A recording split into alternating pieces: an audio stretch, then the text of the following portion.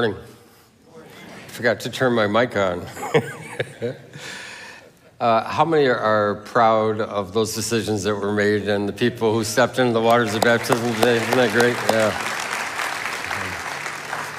This whole year we've been talking about thriving, and certainly that's one of the steps you take to thrive, not just in spiritual life, but also physical life, is to follow Christ. In fact, we've been talking about how you thrive this year, and we've looked at the wisdom of God. We thrive when we have access to God's wisdom. We looked at emotional and spiritual health. Sometimes we choose between those things, and there's great wisdom in being both emotionally and spiritually healthy. And then we talked about freedom. We tend to thrive when we have freedom, and we've talked about the Holy Spirit. We tend to thrive when we have the Holy Spirit living in us and working with us. And then there's one other thing I'd like us to look at before we get out of this year, and that is that we tend to thrive when we do what Jesus says. A lot of people think that Jesus only has one or two commands in Scripture. There's a couple that are super well known. For example, that love the Lord your God with all your heart, with all your mind, with all your soul, with all your strength, and love your neighbor as yourself.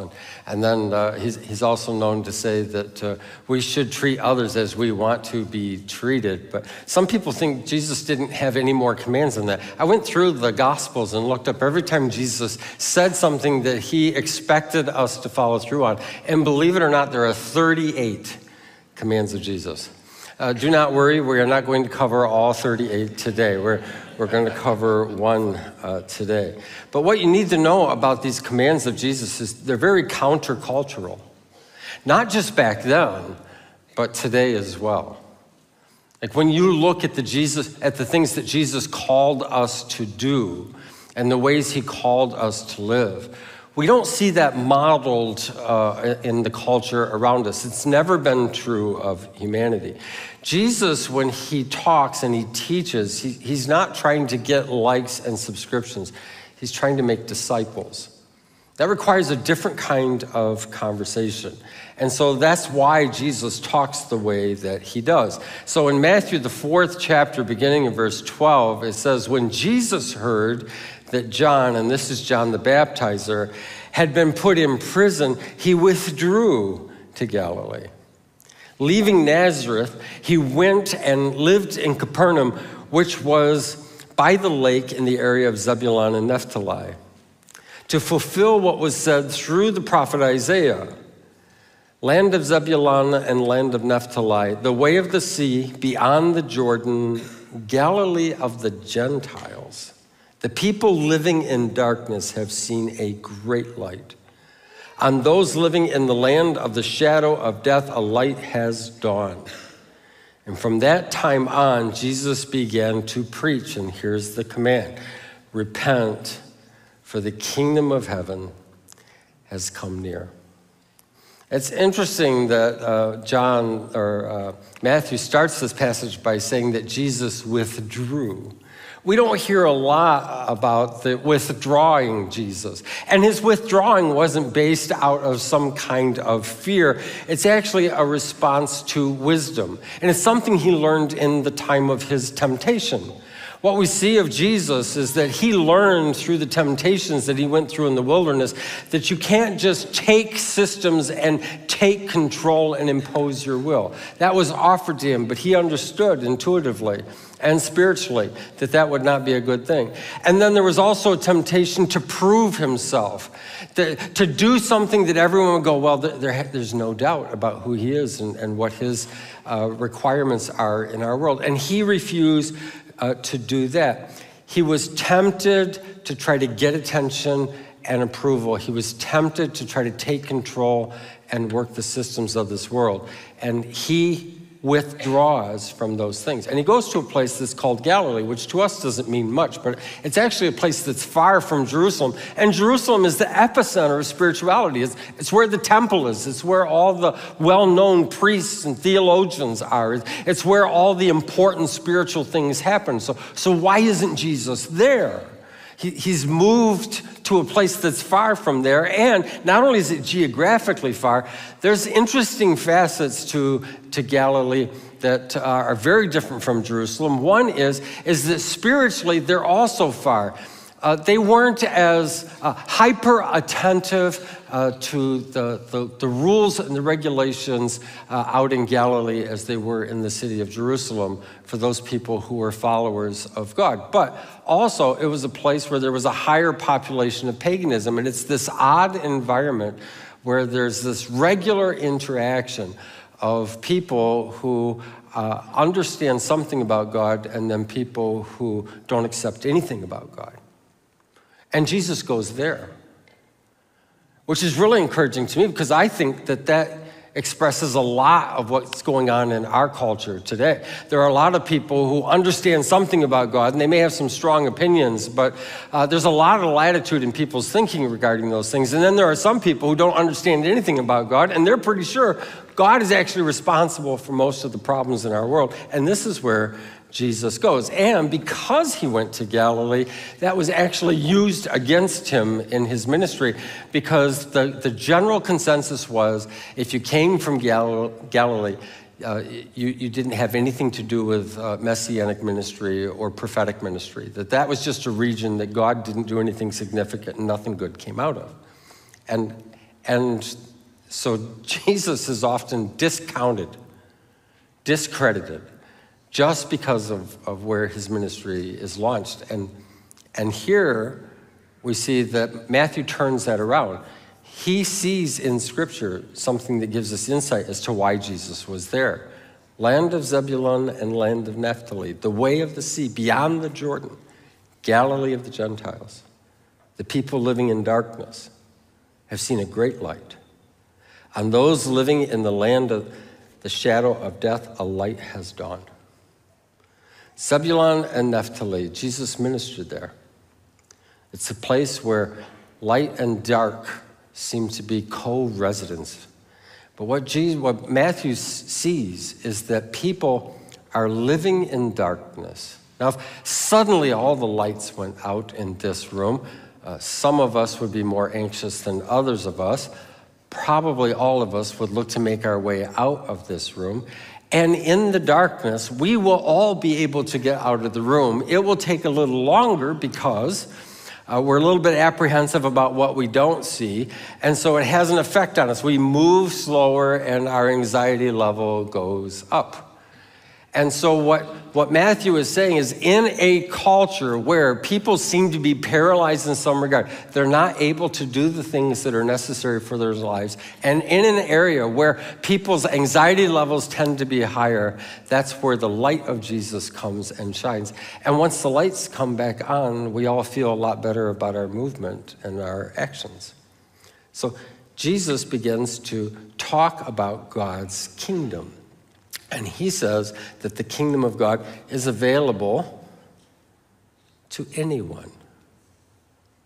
This is not typical teaching, because the understanding was that the kingdom in the New Testament under Judaism, the kingdom was political, and the kingdom was only available to two groups of people. One, people who were born into the ethnicity of Judaism, and secondly, those who became proselytes or followers of Judaism, and they entered into that. And everybody else, they were excluded. And Jesus insists that the kingdom is available for anyone. And he tells us, how do you access that? How do you connect with that? How do you find your way towards that, to know what the kingdom is doing and to partner with that in some way in your life? And he surprises us by how we access this. He tells us the way we do this is to repent. Repent. Now, when I say that word, it means something to you. And it's entirely possible that it means something to you that it doesn't mean in the Bible. Most people, when they hear the word repent, what they think about is regret. You have to feel really bad about yourself and about the things that you've done, about the places you've been, about the things that you've said. Their definition of repent is regret. And then there are other people that when they think about repent, they see it as a change of behavior. So let's suppose that you like chocolate chip cookies as I do. And let's suppose you eat more chocolate chip cookies than you're supposed to as I do. Now, let's suppose that you feel bad about that. Well, that's regret, but that's not repentance. All right? And then you can say, well, change your behavior. And changing your behavior means that you wouldn't eat any more chocolate chip cookies. Which is a problem because I think there's going to be chocolate chip cookies in heaven. And why would I give them up now? It makes absolutely no sense at all. This is the thing.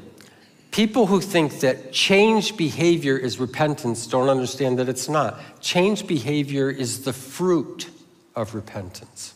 It's not the act of repentance.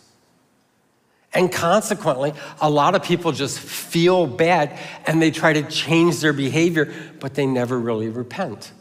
And the result is that they don't seem to make any significant ground for any sustained amount of time in their life. They make a little progress and then something happens or fails to happen and they fall backwards.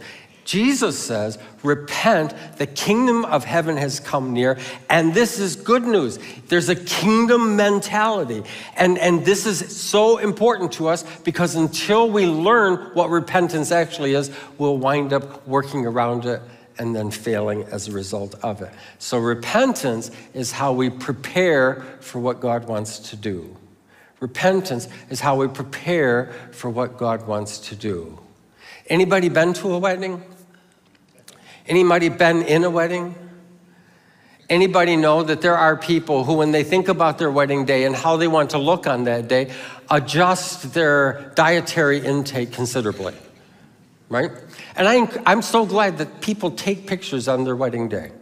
I think pictures should be taken on our wedding day because that's as good as we're ever going to look in our entire lives. It just is. And you should have evidence that you were capable of that at least once. How do we prepare ourselves for God's kingdom? Repent.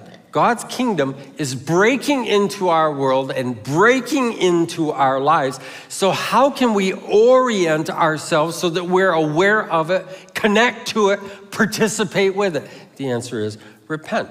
John the Baptist preached the same message, and he would say this. He made the distinction between repentance and the fruit of repentance. And what's really interesting in the biblical world of Judaism and the early New Testament, baptism was not for everybody. Baptism was not for, if you were born Jewish, you were never baptized. You were born Jewish, you didn't need to be baptized. Baptism was only for people who wanted to become followers of the Jewish God, and so they would be baptized. And here's another interesting thing, that nobody ever baptized another person. They baptized themselves. They would go and they would dip down in water while God's word was spoken over them. And John the Baptist comes along and he says, nope, everybody. Jew, Gentile, everybody. You got to get wet. You got to go in. You got to go under. That's how it works. And by the way, nobody's baptizing themselves. You have to have somebody else baptize you. It was a complete reorientation. And people would come to him and they would say, we want to be baptized. And he would say something that's not kind. He would say, you brood of vipers. Now, you can call somebody a dog, and there can be positive and negative connotations to that expression. You can call somebody an animal. There can be positive and negative connotations to that. But if you call somebody a snake, I've never heard a positive expression of that. And brood of snakes. What is a brood? It's not brew like coffee. It's brood like offspring. What he's saying is, you little snake children. Aren't you glad I didn't start my message like that today? You little snake children. What is he saying? By the way, there's two people in Scripture that have used that term. John is one, and Jesus is the other. Isn't that fascinating? And they're both of them, their major concept is repentance. What are they saying? And what they're reminding us of is the original serpent. All the way back to the first humans who lived in a garden that was considered paradise. And a serpent enters in, and he suggests to them that maybe God is withholding good things from you. And you can't really trust him for your best life and for yourself. You better learn how to take some things into your own hands, because if you trust God, you're going to have less. You're going to be less. And so both Adam and Eve and every human since have taken that position where I can't really trust God for these kinds of things in my life. I better take matters into my own hands. And the result is that we become snake children. We distrust God's motives. We distrust his heart. And it affects our actions. Like if you don't trust somebody, you will definitely behave differently as a result of that. And John the Baptizer basically boiled his message down. What is the fruit of repentance? And he talked about a couple things. One is he talked about generosity. He would say, if you have 2 coats, share your coat with somebody, your extra coat with somebody who doesn't have a coat. And he also talks about it this way. If you're producing some kind of product, don't charge people more than is necessary for it. Like, you can make a profit. You don't need to become obnoxiously wealthy as a result of something that you produce. And so a lot of people struggle with those 2 concepts, the concepts of honesty and the concepts of generosity. With generosity, sometimes we're just afraid. If I give something away, I will have less. And what it is it's a failure to see, right? We don't perceive God in the correct way. What I have is actually a gift from him. He's already been generous to me. That's why I have something to give. And the God who has been generous will continue to be generous. But we're afraid. If we don't see God as generous, then we better hold on to what we have. Or materialism, which basically tells us that if we have things, our value goes up. The more we have, the more we're worth. And not just in terms of a financial amount, but our status, our identity. We're worth more. Or maybe we have a past experience where someone took advantage of our generosity. That can really throw cold water on us. Or maybe a lack of awareness. There's actually opportunities to be generous, but we don't even see them. We don't know about them. Sometimes we feel like everything I have is a result of my effort and my work, and if other people don't have things, they just need to get to work. They need to do what I did. And is this how God thinks? Is this God's heart? No, but it can often be ours. Sometimes it's just unresolved emotional issues. Like if you struggle with forgiveness or distrust, it is very hard to be generous with someone that you distrust or someone you can't forgive. Sometimes we just don't manage our resources very well at all.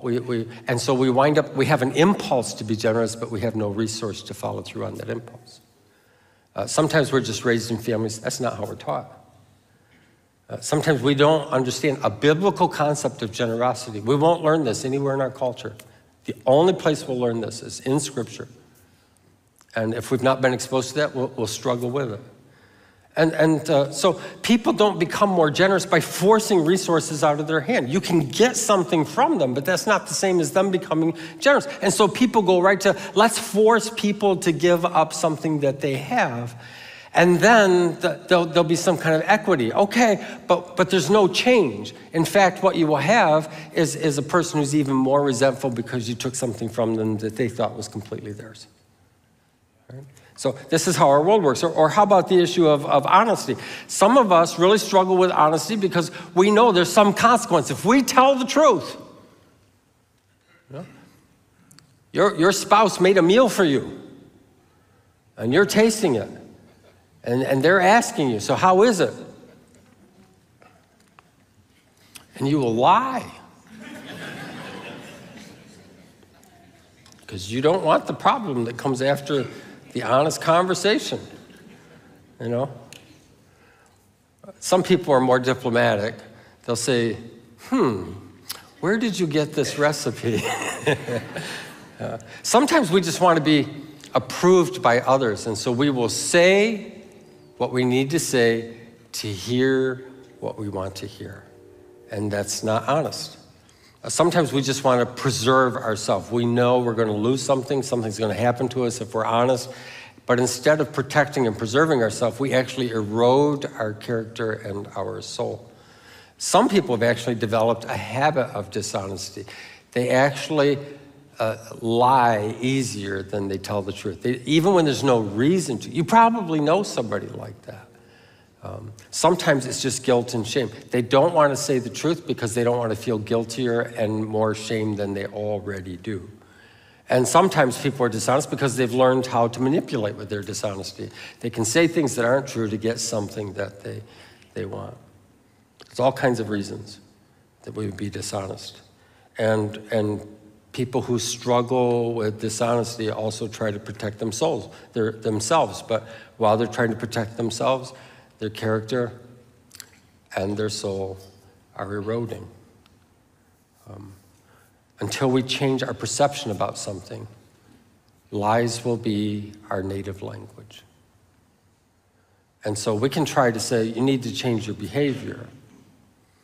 But if we don't go through the process of repentance, under pressure, we will revert back to what we perceive has helped us at least at some points in our life.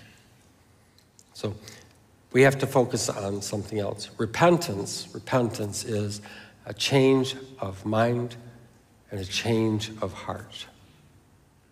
We have to see things differently.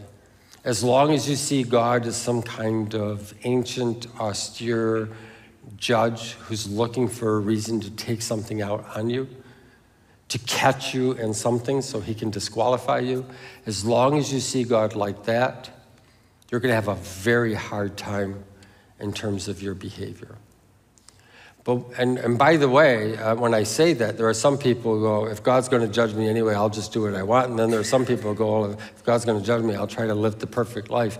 But of course, we disappoint ourselves when we realize we can't really be perfect.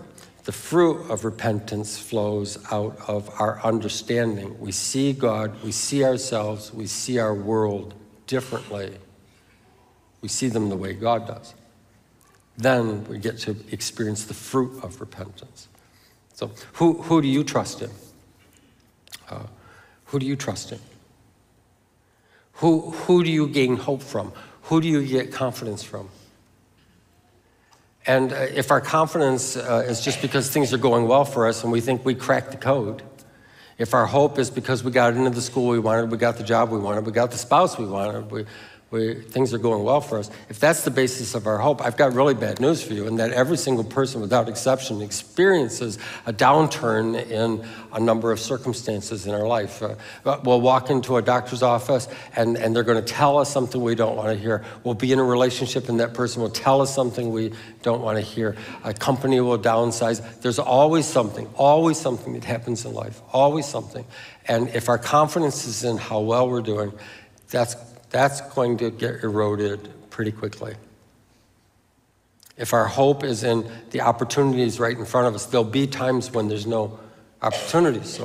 So what can our confidence, what can our hope, what can our identity be? And it can be in what's been done for us. It can be in who God is and his heart. It can be in the fact that we understand not only is he always aware what's going on in our lives, and he always cares what's going on in our lives, but he's always working in our lives. The reason we ignore God's commands, we just don't trust him. We don't trust his heart. We don't trust his wisdom. So if we try to create the fruit of repentance without actual repentance, some things begin to happen in our lives. One is we'll become proud. We'll look down on other people. We can become very judgmental because we think the strength of our will has given us this capacity. Why can't they? And then we can also become very discouraged because eventually you will fail. So when that happens, we all experience the same thing. It occurs to us.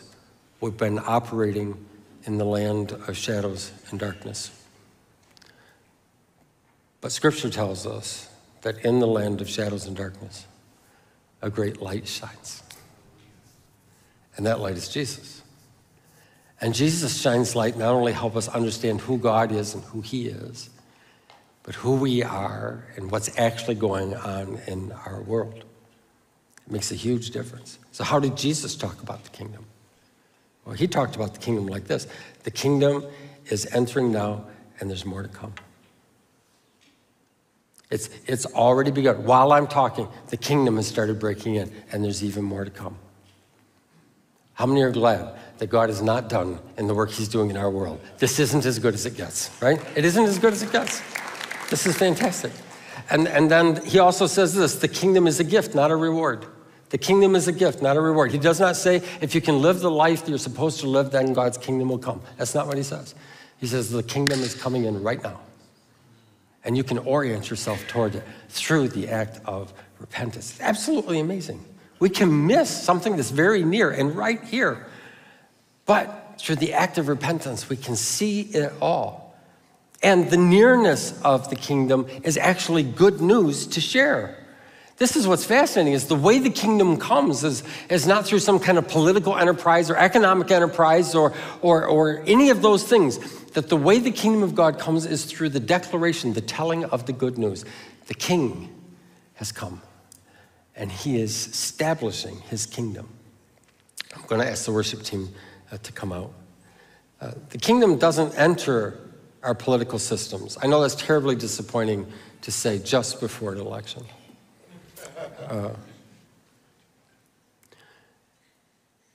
The kingdom enters human hearts. Our world changes when human hearts change. And we keep trying to produce the fruit of repentance without any repentance. The kingdom of God actually makes a real difference in our lives and in our world. And if we don't repent, if we try to bypass that aspect, if we think I'm just going to impose, strengthen my will, do what I'm supposed to, buck up.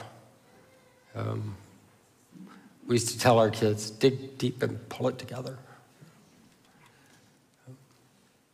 The bad news is it always fails. Jesus wants us to be prepared for what God wants to do in our lives. Think about that. There's all these hopes and dreams God has for you. And all he wants us to do is to orient ourselves in a way that we notice it, we embrace it, we lean into it, we walk in the truth of it. Isn't that amazing? How does this happen? Repentance. And here's the thing. Repentance is not a one-time event. Repentance is a life skill. It's a life skill. That every single day I can orient myself towards God. Every single day I'm aware of the darkness that's around me, and I'm aware of the darkness that's in me. And I am so grateful that the kingdom is breaking into that right now, right where I am. Regardless of where I am, right there, the kingdom of God is breaking in. And anything I see that looks like is a failure to trust God with my life, right there, I can look to see God differently. How can you see God differently? Because God was willing to give his one and only son, to watch him suffer and die a horrible death on a cross so that all of our faults could be forever forgiven. If you ever have any doubt about the heart of God, don't look at your failures. Look at what he did for you in spite of your failures. And when we see that, and we see God for who he really is, the fruit of repentance begins to flow in our lives. Would you bow your heads with me this morning? Father, we try so hard, and I know you're not telling us we shouldn't do anything, but I know you're telling us that if we try to do this without repentance, that there's no fruit in that, or whatever fruit we produce is not anything we want. Help us listen to the command of your Son today. Repent. See God differently. See yourself differently. See the world around you differently, because the kingdom of heaven is right here. In Jesus' name, amen. Let's all stand together.